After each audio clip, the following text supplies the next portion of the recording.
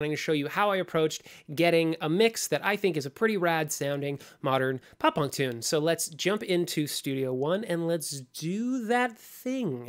All right, here is my song. You see, this is pretty much all of the audio tracks that are necessary for what I've created. This is how I work. So I work in Studio One. I enjoy it quite a bit. And if you're looking for a new DAW, Studio One is great. To start off, once I've kind of got everything written and recorded in and I want to start mixing, I'll usually start with the drums. Now, not always, sometimes I start with the vocal, but it'll either be the vocal or the drums, one or the two, depending on the vibe of the song. This song, I decided to start with the drums. Now, to get the drums, I'll give you a fresh little taste.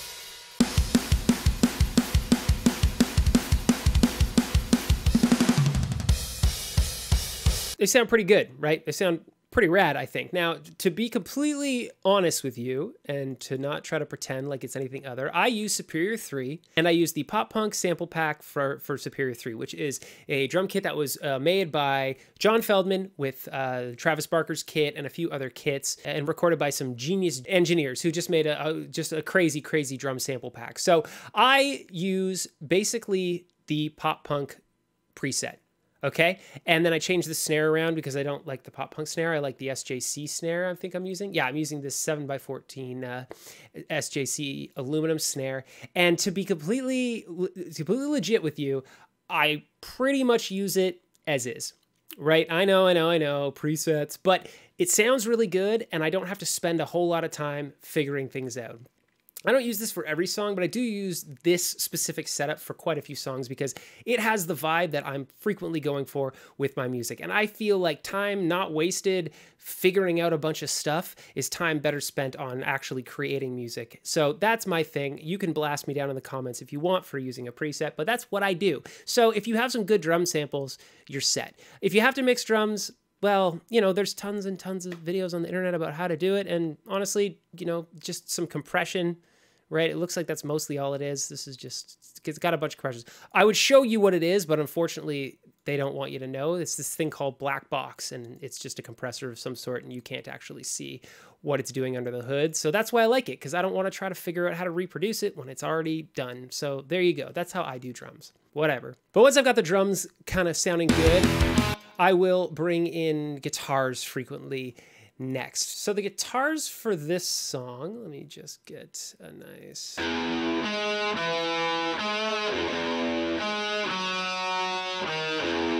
I don't like to go crazy with a lot of stuff. To get the sound of the guitars, in this song I'm just hard panning two guitars left and right for a lot of it, at least for kind of the big moments, and then I will bring in extra guitars here and there as needed. My main sounds are this Marshall style amp that I've got over on the left hand side with a little bit of a tube screamer. It's just kind of my go-to sound. I really like it.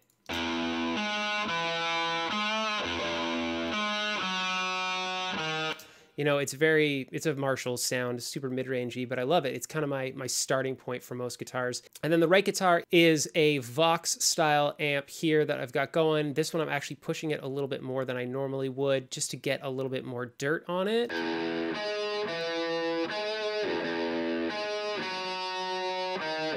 I like it because it's a little boxy, and it's got that same kind of like upper mid-range sound that I think sounds good. Well, I fiddled around with stuff for a while, and this is what I got that sounded good. So that's kind of my approach. You'll see frequently when I'm doing these things, I use a Marshall and a Vox to kind of get my basic guitar tones. And if we look at my my guitar bus right here, I effectively just have it running through a fat channel, which is just a bit of a gate that I don't use. It's a little bit of a low pass filter. We got some compression going on, and we've got an EQ.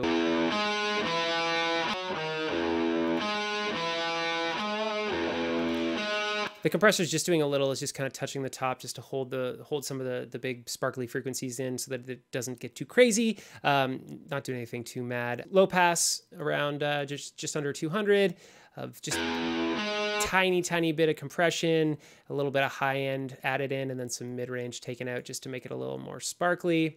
And then I've got it running through a reverb. I use just like a small room reverb for my guitars. It's just this small room.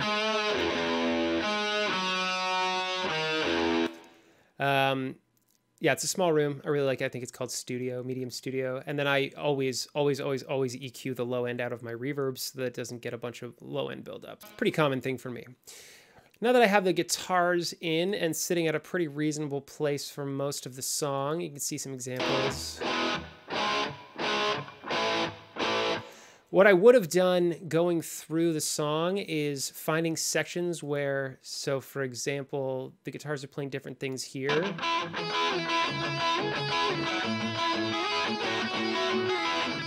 I would have balanced all those out before I reamped them, so I would have recorded it in and I would have adjusted the clip volume for each section so that they were about even, or in a way that I wanted them balanced, and then reamped them through, which is what you're seeing now. This is the reamped tracks. Putting the time in and getting your clips gained properly before doing mixing and reamping and stuff like that is smart, because then it just saves you having to do a lot of automation moves later, and the less work I have to do later, the better.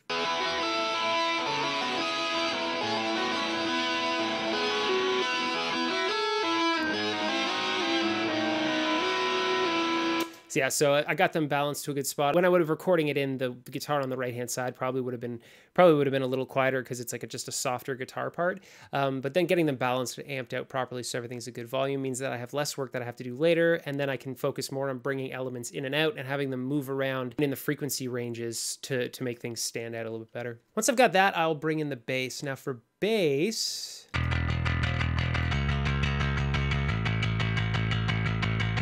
I'm using this rad contact plugin called Punk Bass by Submission Audio. It is so rad. It sounds unreal. This is the P-Bass sound through an Ampeg that you love. Sometimes I'll record out the DI version of it and then use some stereo widthening to kind of spice things up a bit.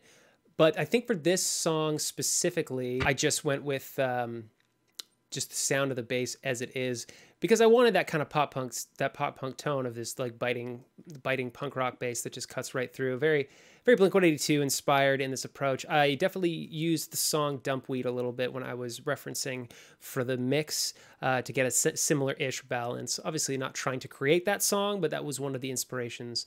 For the bass, I still have, and I have it running through here, and there's a little bit of a chorus on the low end. This is a trick that I really like to use, where I'll just scoop out all of the high end and leave just the low end, and then I'll run it through a chorus, and that just mix it in to add a little bit of width to the bass to make it take up a bunch more space. It's a trick that I like to use a lot. On the bass, I'll just, like everything, I'll high pass out some stuff that doesn't get used.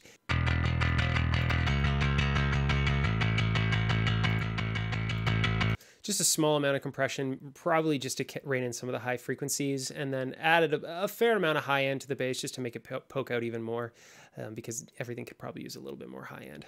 So then when I put those all together,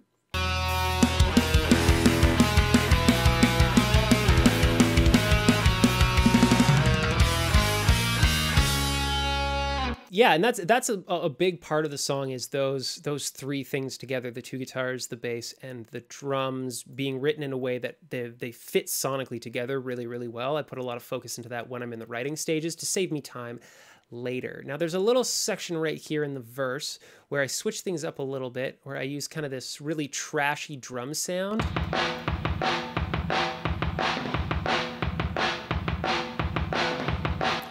I just automated the trash mic in Superior and printed it down by itself to be just this really trashy, really small sound, really mid-rangey. And it's on a separate track because I did some EQing to it. I think a little bit of extra EQing on the back end just to get it to sound exactly like I wanted. Yeah, you can see right here there's a bit of an EQ going on. Mostly, I think my brother actually did this for me.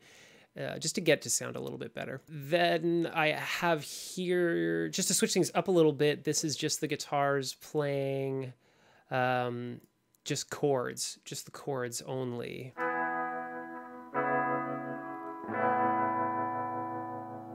It's just to go from this kind of like big moment to like a really small moment, and then there's like a mid-rangey vocal.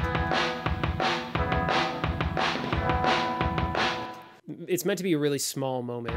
What do you get when you cross? So we're going kind of from this really large moment with all these instruments and everything smashing and being really full to this really small, tight moment where everything's really small sounding and very mid-rangey. So that when we come out of that moment, we get this. Lost. And everything comes kicking back in at full volume. Just the dynamic range thing to try to make things seem more exciting and make things hit harder. You go from big to small, small to big, and it makes more dynamic excitement. It's something that I'm a big fan of. As we work our way through, during just the intro, I added a couple really bad sounding guitars to reinforce the bass.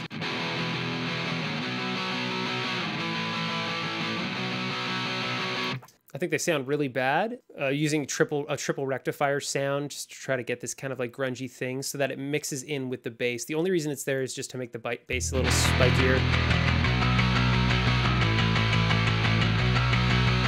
That's it, and it only happens in that one spot. I didn't even repeat it again in the song. It just wanted a little bit more for when everything kicked in at the beginning. As we move through, I have a few of these what I call X guitars, and they're just kind of reinforcement guitars. Oh, this is a lot. This is just like a little idea motif that happens. Crazy. Just to add some excitement into the little like mini breakdowns that I put in the pre-choruses. There's nothing special. I even left some of the buzzing and the string noise in there, which is, you know, probably not the best in the world, but what are you gonna do? Looking at these, I'm pretty much just using these Marshall amp with a bit of high-end gain on it. Nothing too crazy to speak of in terms of that. It looks like on both sides it's the exact same sound, just like a Marshall-y thing, playing some higher notes, just to stand out a little bit. And I've got it just panned just slightly off to either side so that it's still there, but not doing too much. Those repeat again later, but they only happen kind of in the one pre-chorus kind of spot. So it's nothing really to write home about. Then I've got this section with a lead guitar.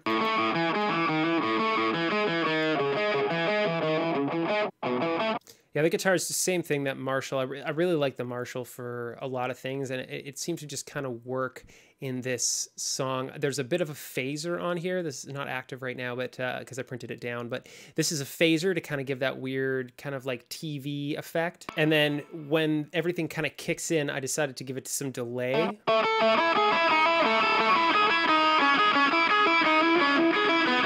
Big fan of putting delay on lead guitars just to make them seem a lot larger, like they take up a bunch more space.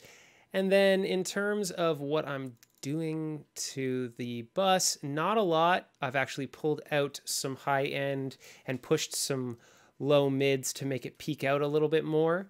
And then just a few dB of compression. Again, I just use compression mostly to rein in wayward transients and stuff like that with most instruments. I don't get too heavy-handed with compression on instruments for the most part. But yeah, that's it. There's nothing too crazy with the lead guitar. My major thing is always when I'm writing to try to get things to fit together as it is before I record anything down and get into the mix stages, so I don't have to do a lot of crazy EQ moves to get stuff to fit. That all kind of fits together like this. I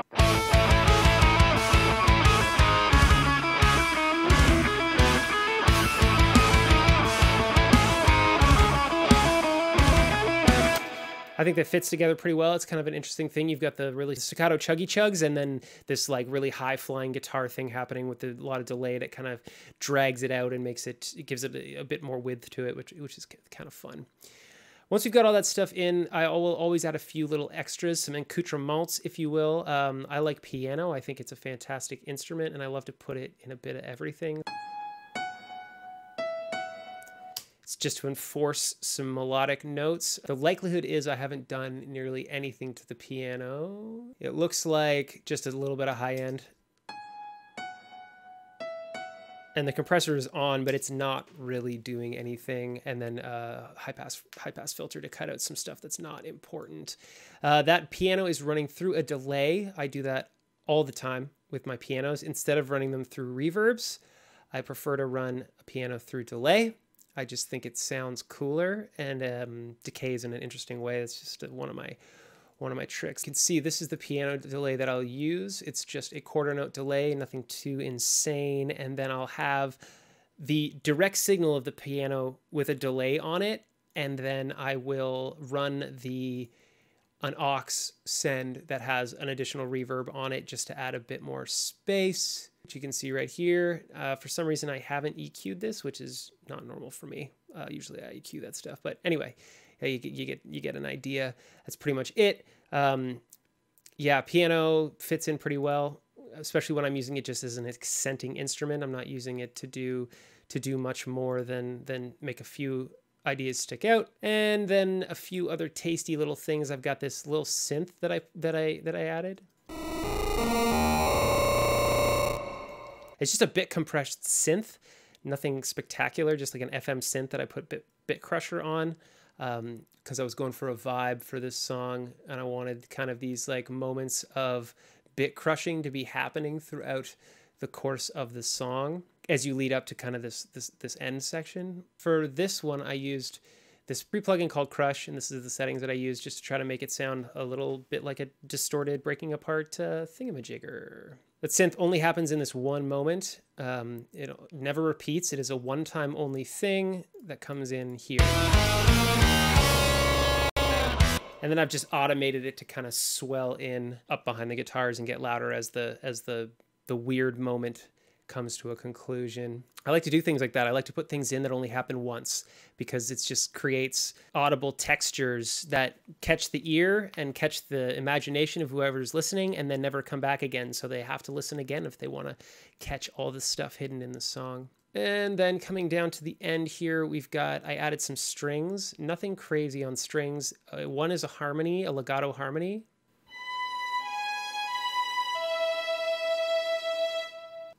Nothing crazy, just a reverbed out string. I probably didn't even EQ it. It's probably just the sound that it is. And then these cello stabs. And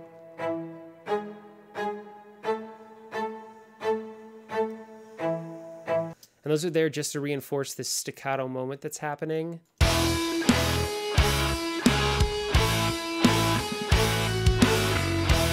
That's it. It's just to add a little bit of texture as the last chorus comes in, just to make it sound interesting, which again, I like to just add things in when I can. I felt like it fit. Then we have the vocals. So once I've got all the instruments in a pretty good place that I'm happy with, I will come and start working on vocals. Now, when we get into vocal world, I do a lot of the same thing that I said with the guitars, where I will sit and meticulously, when comping, go through and make sure that I've balanced out everything. So if I'm singing a softer part, I'll increase the volume. If I'm singing a louder part, I'll decrease it. As you can see, I've made a few adjustments here even as after I printed everything down because it needed to be done.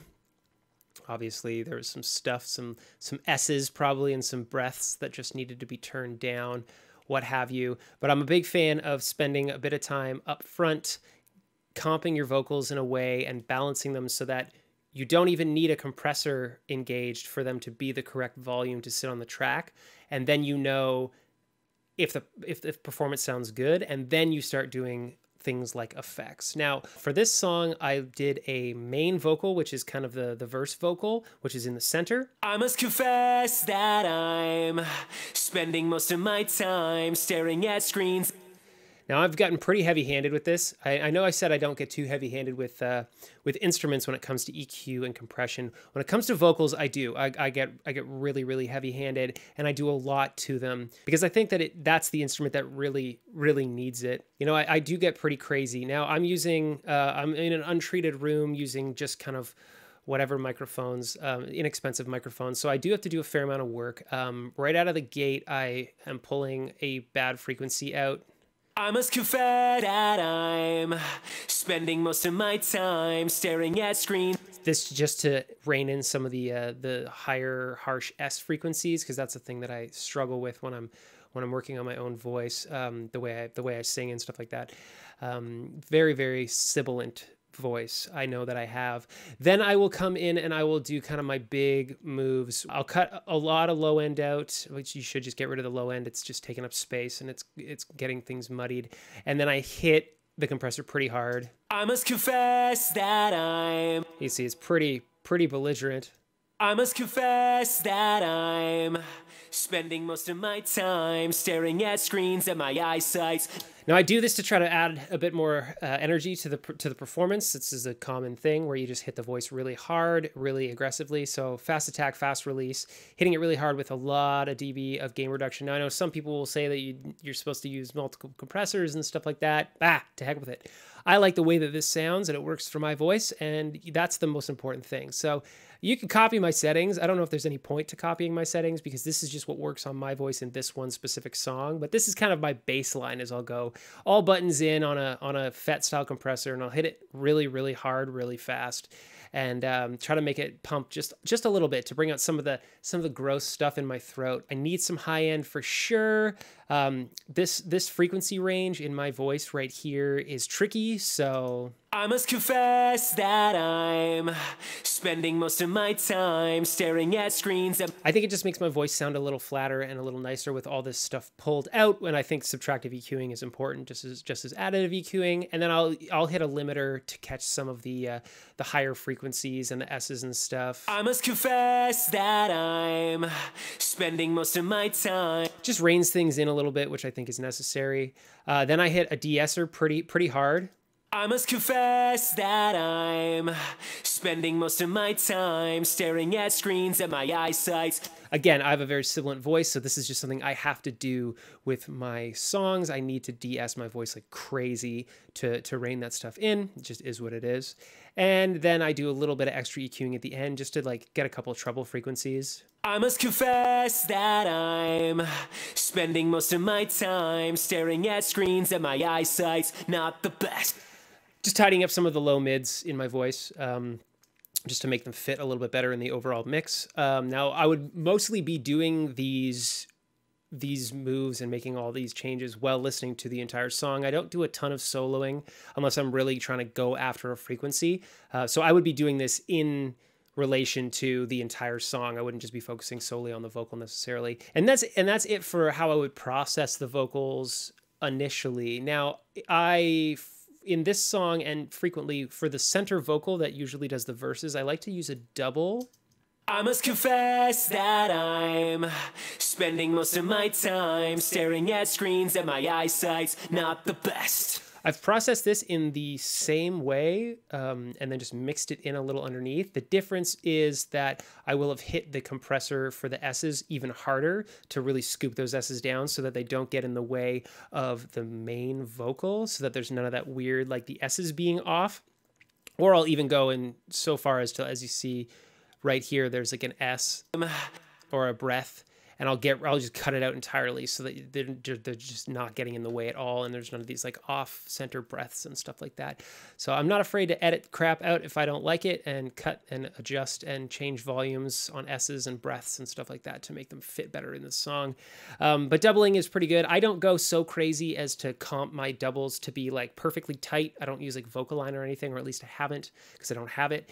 Because I personally like to leave a little bit of humanity in there. I think because of the kind of music that I'm making, it's okay to leave a little bit of that rawness and a little bit of, I don't want to say mistakes, but a little bit of humanity in there. So I don't like everything to be like locked in perfect tight. If we were to listen to that with and without the double, we'll put in all the instruments so you can get an idea of. Confess that I'm spending most of my time staring at screens and my eyesight. See, I'm not even doing anything that's like crazy noticeable when you're hearing it in the context of the mix, but it is there to kind of just add a little bit of interestingness to the voice and make it sound a little beefier. That's just all I'm trying to do. I'm just trying to make my voice sound beefy and trying to make my voice sound good because I'm an ego monster. And then what I'll do for choruses in almost every case is I will double track my choruses and I will pan them just slightly off left and right. Now, in this case, I'm about not quite halfway left and right. Weird times, weird times,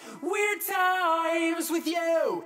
I've processed these almost the exact same way as the other ones, because once I get a voice that sounds good, I think that I'm pretty happy with it, even though it's a little different in the register. But usually I'll go and I'll tweak things if I need to later. I think it looks like the EQ curve is just a little bit different on this fix-up EQ at the end. But I like to have this little widening effect of having the same thing being sung twice. They're slightly out of tune with each other, slightly out of time with each other because it's a different performance, and it kind of just adds this width. Weird weird times. And that's pretty much how I would do almost every chorus for my main vocal take. Then I start getting into the sauce, and the sauce for vocals for me is tons, so much sauce, it's crazy. So what I'll do is I'll set up a series of sends, and I like to get pretty wacky with it, and you'll see what I mean. I'll start off with a small room that I'll push stuff into. This is a small studio space, which gives kind of this like tight reverb that I like. That I'm spending most of my time staring at screens at my eyesight. Then I've got kind of this really long reverb. That I'm spending most of my time. So it's a pretty long reverb to take up a lot of space. Then I'll create a short delay. This is just like a little 16th note delay to kind of make a little slap. That I'm spending most of my time. Of course, again, just to thicken up the voice a little bit. Then I'll create a long delay that I'll use as a throw, but also just kind of have in the background all the time. That I'm spending most of my time staring at screens. I love quarter note delays. I think they're fantastic, and they add a lot of depth and texture to songs. So that's something that I'll use, and I'll kind of have all of these going in the background at all times. And then the last thing that I'll do for my vocals, especially for the center lead vocal, is I will create a thickening send, which is just a chorus. That I'm spending most of my time staring at screens and my eyesight's not the best. And I'll just dial it into taste, just to thicken up the voice a little bit to make it sound kind of nice and take up a lot of space. And then when I put all of those together, you basically get this. That I'm spending most of my time staring at screens at my eyesight. That I'm spending most of my time staring at screens at my eyesight. Stuff that you can't even necessarily hear, but is there happening in the background, just taking up some space, making some texture, and the delays are causing all sorts of like weird, wacky stuff going on in the background. And I like it. It just makes my voice sound a little cooler. And so that's kind of my effect when it comes to doing my lead vocal. And I'll put that on all of the lead vocals, and those will just be kind of happening. Then we get the harmony vocals. With the harmonies, same as before, I'll go through, I'll track everything, and I'll balance everything out so it's in a pretty good spot, turn some stuff up, turn some stuff down. I like to do, a fair amount of work on harmonies. I love harmonies, honestly. I think that they're just so much fun.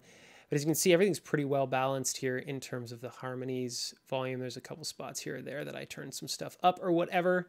For processing, still hitting the vocals pretty hard with compression, just a little bit of scooping out some frequencies that didn't sound too good. I must confess that I'm... Yeah, just really hitting it really hard. But my own drive crashed, that's just my luck, and I'm trying to keep up, but my own drive crashed. It's a lot of singing and really high voices and stuff like that, so I scoop out a lot of the low end. As you can see, there's a ton of low end pulled out of this specific one. As you can see on this one, I've pulled out not anywhere near as much of the low end as it's a more low end voice, but just to make stuff fit. And then what I'll do is once I get everything balanced, I pretty much send all of my harmonies to just one long reverb that I like. And then I'll really send it in there for some of those harmonies so they take up some like really far away space because they just kind of come in and out as necessary. As you can see, there's lots of them. So let me give you a cool example of kind of at the end when I've got everything going. This is also, I think, just the same. This is a warm plate. So it's a slightly different plate than the lead vocal just to add a little bit of depth, but you can hear it as soon as I play it. You'll hear it. And then I'm hitting everything in the harmony vox pretty hard with some de-essing because that's a major thing for me. Is not only do I have a very sibilant voice, but then when you've got a bunch of voices happening all at once like this, Weird times, you don't want the S's to get in the way and build up and get in the way of your main vocal, which on top of it is also singing the same bit, right? So all the S's in the main vocal are going to be there. Weird times with you. Weird times. So there's a lot of S's already in the main vocal, so I like to just crush the S's, if at all possible, entirely out of the harmonies so that you just can't hear them at all, and then they just don't ever get in the way. Now you could go and you could cut these out when you're comping and stuff, but I don't want them entirely gone, but I want them to be not really noticeable at all. That's basically it in terms of how I would go for the main mix to get everything balanced pretty well. And when you listen to it all kind of at the end,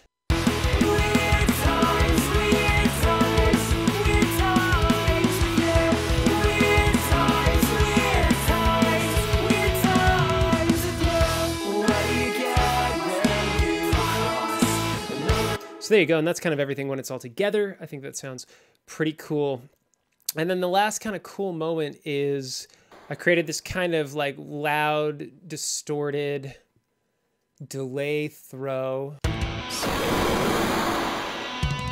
just to kind of add to this bit crushed thing that's kind of happening throughout. And to do that, it's a delay, like you can see right here, an 8th note delay that's being run through a bit crusher, and then out to a weird room reverb plate that I thought sounded cool. And it's just to kind of create something unique and individual and different. I'll do that with delays sometimes. I'll create like weird delay effects that happen only one time in the song. Again, because I like to use things that only happen maybe once in a song. That's just add a little bit of difference. And then the final big moment that I'm most excited about in this song is this section right here.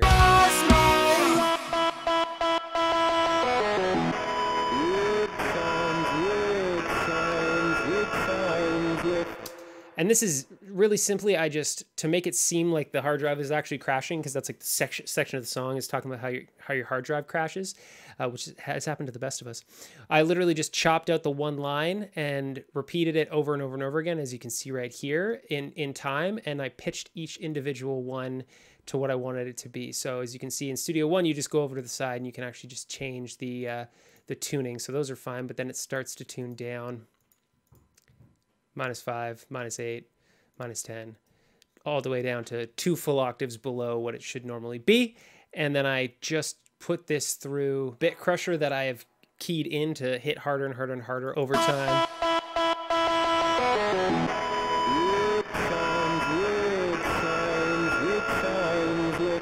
And everything's just being run out to this distortion section. And I automated the downsampling to come in more and more and more as the sound effect crashes.